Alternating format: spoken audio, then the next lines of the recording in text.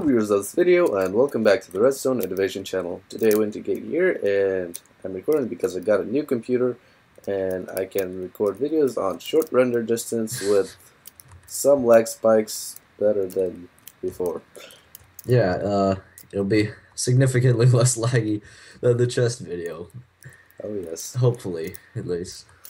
Today we're bringing you guys something long awaited and frequently requested, and this is an elevator, although not a piston one as you guys would like.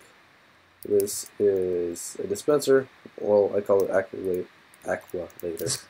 Can't say it myself, but So, it's based on a concept presented by Etho, I guess mentioned by Etho about a week or two ago, and it's a concept that only when you lean against a block and jump in water, you accelerate and can jump 1.5 blocks up, unlike when you're just jumping in water.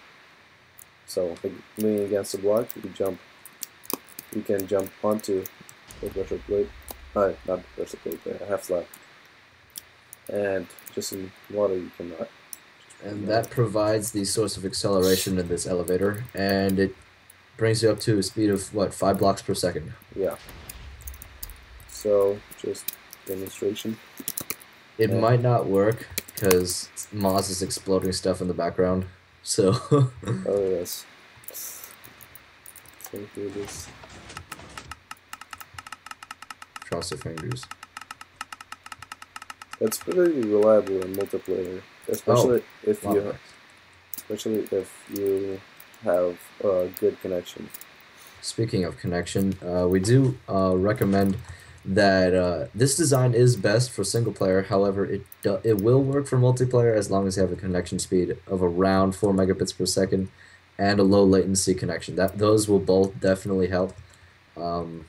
Of course, there's exceptions, but still, like, it's good to have a fast connection to your server if you're gonna use this thing. On the other hand, piston elevators are pretty much helpless on on servers, so this does work fairly well compared to those, and it's more compact, more resource friendly, and yeah. So as you saw, I pressed the button before going up the elevator. This is just to prevent mobs from going in and turning it on and off, or when you fall when you go down through the hole and walk over the pressure plate, it doesn't start behind your back. And if you don't like it, you can get rid of it. This elevator is highly customizable, and just show it. Although, yeah, we do recommend using that optional circuit because it is very handy, especially if you're getting out of the elevator, you miss it the first time, then it won't reactivate when you're getting out of it, which can get pretty annoying. Just me on that. I think that's just about it for the intro. Oh right, make sure to watch the whole video for like kind of a how-to on like how to use this elevator, because there is a technique to doing it. Yeah, and so don't come complaining to us if it doesn't work for you. There is a bit of a technique to it. Alright, so let's start the tutorial. Pick a place where you want to travel upwards. So this is where you want to go up and down, right? Let's make it a bit taller. I think this is fine. Yeah. Now place like stacks of blocks, columns of blocks diagonally from it on all 4 sides. Cut it out. So that's where you're going to be traveling up and down. I like to fill it around with glass, just because. Oh, yeah, I forgot to show. Yeah, those are the blocks you're going to be using. Look at it. Look at it. Look at it. Okay, it's gone. That blue wool, by the way, it's you don't really have to use blue wool. It's just to represent the special timings that you can customize. What you're gonna have is, so this is where you're gonna be traveling, and now you place a row of dispensers. No, right there, facing you. I like to fill the rest with glass just because it looks fancy. And also because you don't want water spilling all over your redstone builds. Yes, you don't want water. And this is all up to you. You can customize it however you want. When walking out of the elevator, it's best to have this dispenser there, just there, and not covered with even a half slab, because you have a lower chance of landing onto it. Of actually getting out of this thing. Otherwise, you just drop back to the bottom. So yeah. Now what you're going to do is you're going to take a sign, put it right there. So there's something that will hold back the water. Yeah. And then a pressure plate right below this sign. And that will also hold back the water. And activate this thing. Yeah. It's really hard to use the inventory in the snapshot. There. Put that block back, then put water on top. Cut out all the blocks underneath the elevator. Underneath the elevator, except for these two on which the pressure plate and water block are. Then cut out three outs from the back and one off to the side. You can cut this optional just temporarily while you're doing it. Now what you're going to do is find this block with the pressure plate, put the redstone dart underneath with a sticky piston on the side of the block.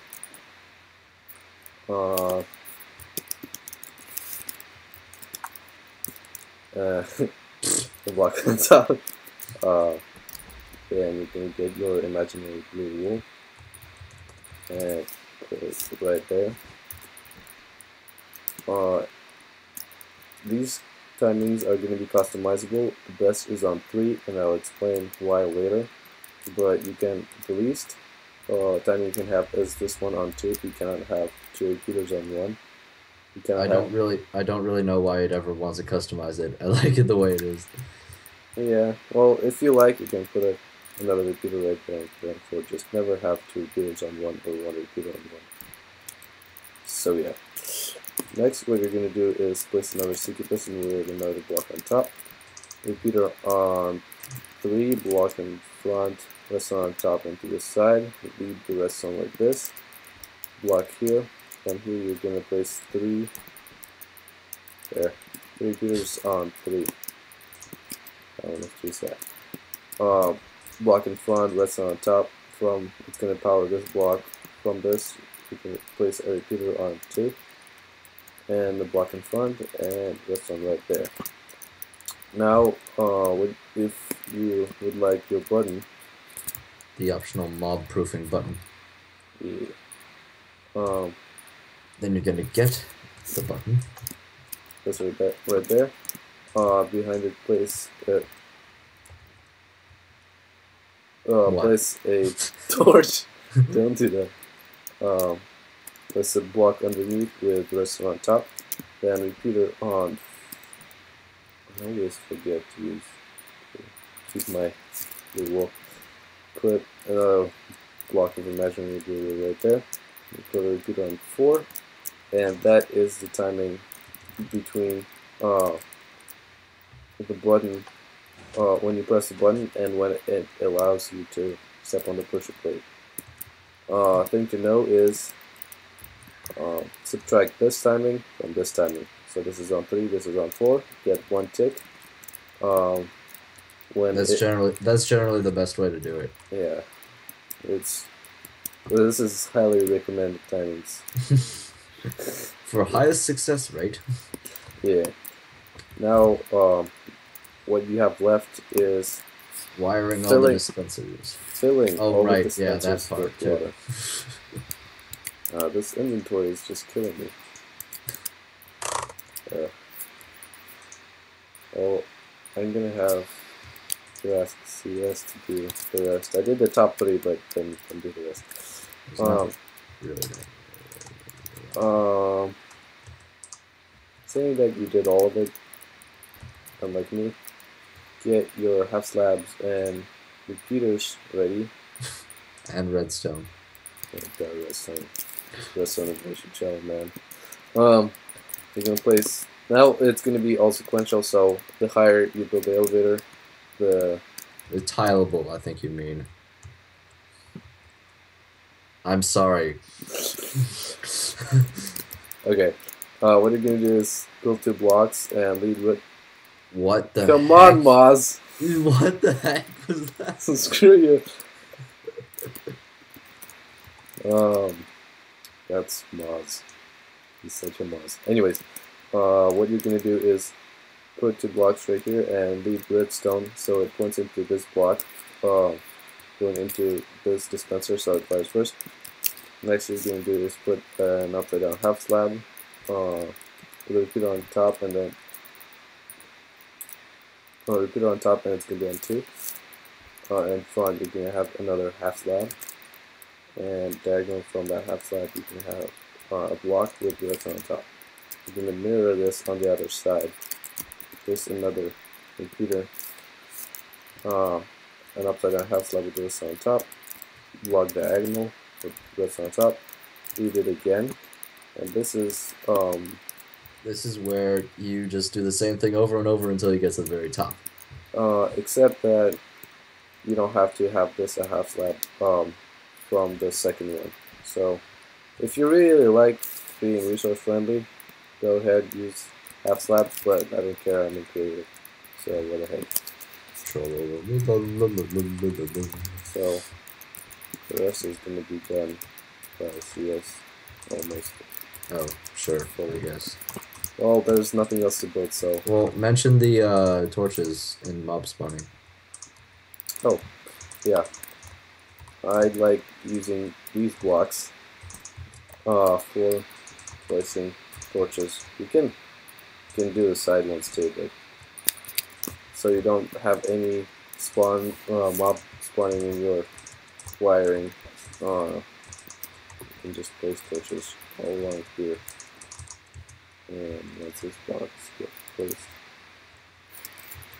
fine. I'll place it next to it. Now keep in mind, if your elevator ends 1 block higher, then what you're gonna do is this. You're gonna leave the next repeater going over onto a half slab, and then block that off there. Make sure to do that. But that's only if, because ours does not, so you just get rid of all that, and this is how you end it. Oh wait, I'm sorry. Lost the torch. Ugh. So if you have another dispenser right there, you do I'm sorry we sound so bored, but we're just so tired. We've recorded this like 5 times. We are tired. But we did record it over the period of a few days. Oh, by the way, that's my birthday today. Happy birthday! Yeah. Thank you. Thank you. no one's gonna call him happy birthday. No one do that. I bet you. Anyways. And then go ahead and try it out. And actually, now we need to show them how to use this thing, which I'll be gladly explaining. Okay, good. Yes, do it in detail, man. Do it. Okay, so first of all, you are going to make sure that you have a mouse, a keyboard, and... Really? Okay, so right. There we go. To use this thing, what... Really? Okay, so the first thing you're going to do is basically keep in mind that after you press this button that you're just going to walk straight on in. Don't hesitate at the pressure plate. You're just going to walk straight on in and hold W and keep holding W, and as soon as you hit the first dispenser, the wall on this side, you're going to hold the spacebar. So you're just going to walk seamlessly forward. As soon as you hit the wall, press the spacebar, and that is probably the most effective way to guarantee a high success rate of using this elevator. So let's run through the steps again. First, press this button, then hold W until you hit the wall. Press the space bar, and it should launch you straight up. Let's just demonstrate that right now. So hit the button, hit the wall, and it works. Ah. そうですね. Sugoi desu. Sorry, all Japanese people. Yata desu. Okay. So if you hit the wall and jump and it goes ahead of you, come back into the wiring, find these. Well, it's not necessary that you do this. You might have just missed it once. It doesn't mean you have to go back. Well, yeah, try 10 times, and then if it doesn't work for you, then increase this by 1, or try and do it by 2. Remember in single usually player. it almost always works. Okay. Remember in single player, it's gonna definitely be more reliable than on a server. Oh, speaking of reliability, we are in 13W01B. And it works in here. It works everywhere on any version of Minecraft. There's no reason it shouldn't. Ever since half slabs work the way they do. Right. So don't go back and just tell us it doesn't work. Don't go back into beta, or this won't work on Xbox. Sorry, Xbox players, if you follow the tutorial. Okay. Is that it? I believe so. Alright, I hope that was shorter than 10 minutes. Alright, this has been the Redstone Innovation channel. We hope you guys enjoyed. As always, we thank you for watching. If you're new to the channel, make sure to check out our past stuff, rate, comment, subscribe, and all the good stuff. And we'll see you guys next time. See ya.